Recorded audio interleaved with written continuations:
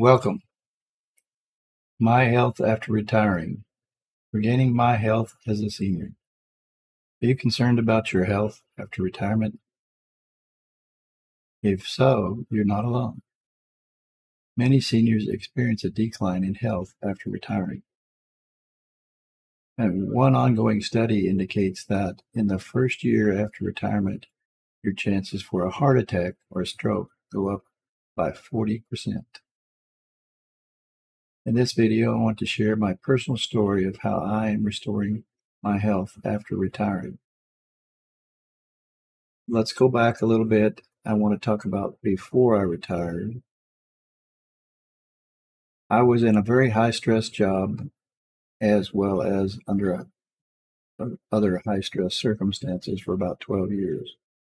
And the last 4 years or so, I started gaining more weight. And by the time I retired, I was close to 100 pounds overweight.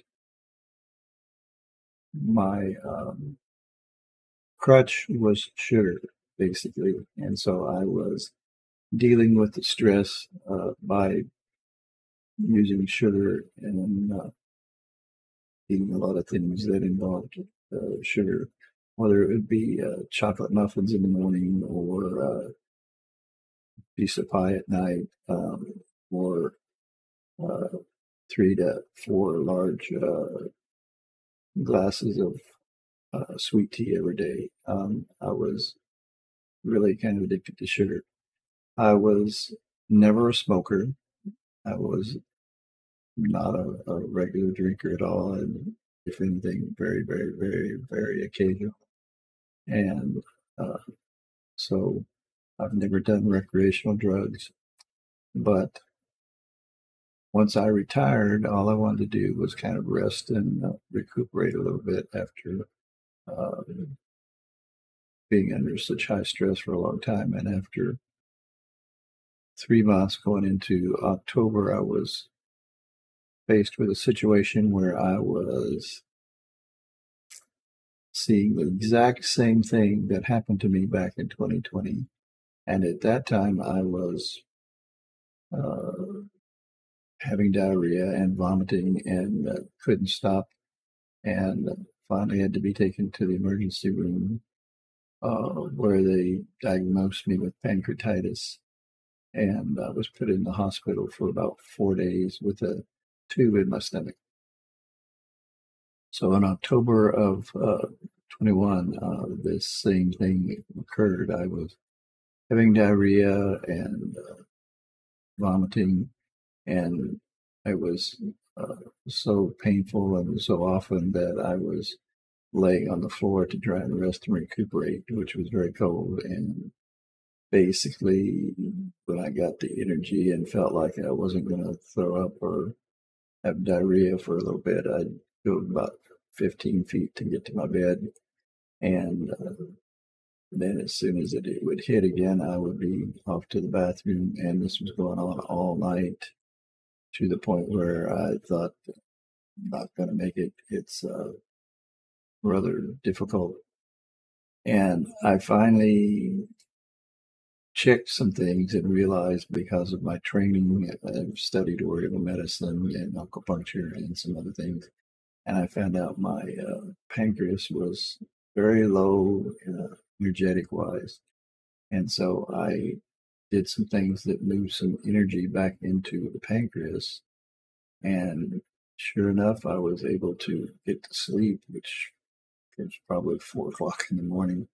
And so I slept for a while and woke up, and I had to do some more balancing of the energies. But what I discovered then also is I needed to get on the 4-level pancreas, which is a formula designed around helping the pancreas. Now, most people are not familiar with the pancreas, other than they believe it has something to do with your insulin and your blood sugar, which it does, but it has other functions as well. And one of them is making enzymes that are secreted in the first part of your small intestine.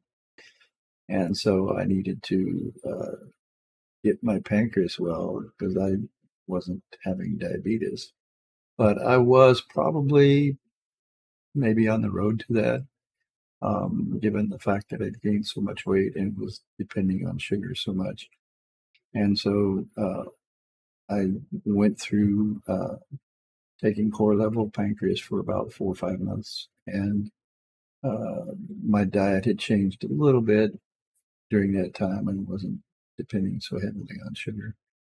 But as soon as I got back to that point and felt like I was better, I started in again. And so in 2022, August of 22, I lost part of a filling. And basically, my I went to a dentist and they took my blood pressure and they took it again and they took it again. And they told me I had blood pressure 180 over 110 and they refused to work on me. So I had left there and I was in a bit of a shock. And so I decided to uh, go get a blood pressure monitor, which I went and got a cheap one. It's very hard to use the monitors that you would use on other people on yourself because you have to have one hand to control the pressure and the other hand to listen with the mic stethoscope. And so I picked up a cheap one at Walmart, and that was a mistake. And I'll tell you all about that in another video of what you should not get as a blood pressure monitor. Very unreliable. But anyway, um, that was my start of this journey, and I want to kind of share that with you. Basically, there are things I've learned in this journey because I've been trying to restore my health naturally without drugs. And what I am accomplishing is interesting because I've made mistakes and I found things that probably shouldn't be doing, things you shouldn't spend your money on. And I've also found some success, but it took a while to get there. And the first step I had to take was I took some time and did some research, and basically I decided that diet was going to be my first step. And so that's where I started about the beginning of September was with diet. And we'll get into all of that in another video. But I just kind of wanted to get you up to speed on the beginning of my journey and why I'm doing what I'm doing here is simply because I want to share my mistakes, the stuff you really don't need to be spending your money on, and how you can actually improve your health naturally. And I want to give you a tip here is basically if you're retired, you should have a like a journal, like set up a single document with one for diet, one for supplements, one for exercise, and another one for bad habits. And so let's start with the bad habits. In the bad habits, put everything you do that you know you probably shouldn't be doing. You smoke, put that down. If you drink, put that down and how much and whatever else you do, chew tobacco, whatever. So let's make a list of bad habits. Then over on diet, put anything down in the diet that you don't think you should be doing, whether it's excessive sugar or you're eating too much of this or that or what have you. Write it down. Make a list of the things you know you shouldn't be doing.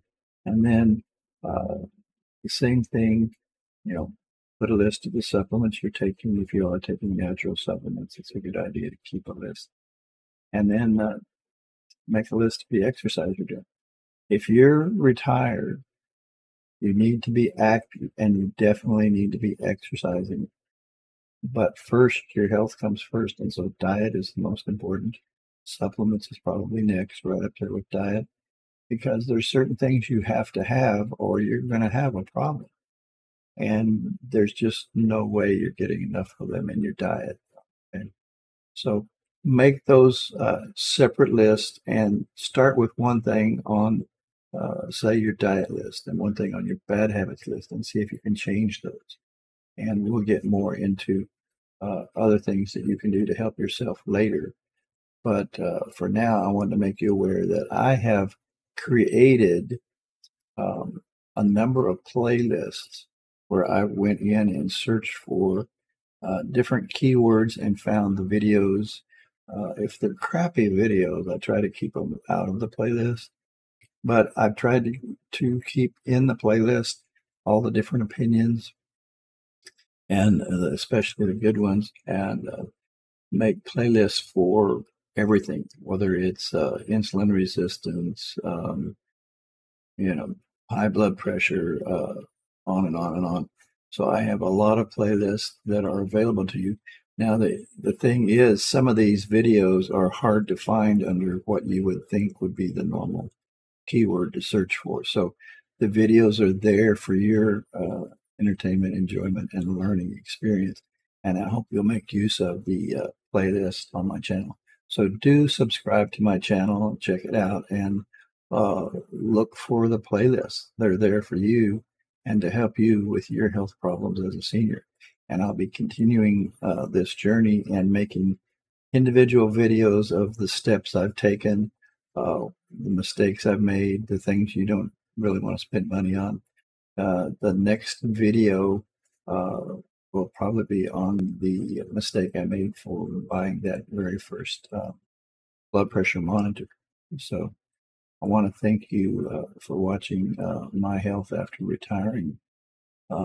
Regaining my health as a senior is an important issue for all of us if we're retired and seniors.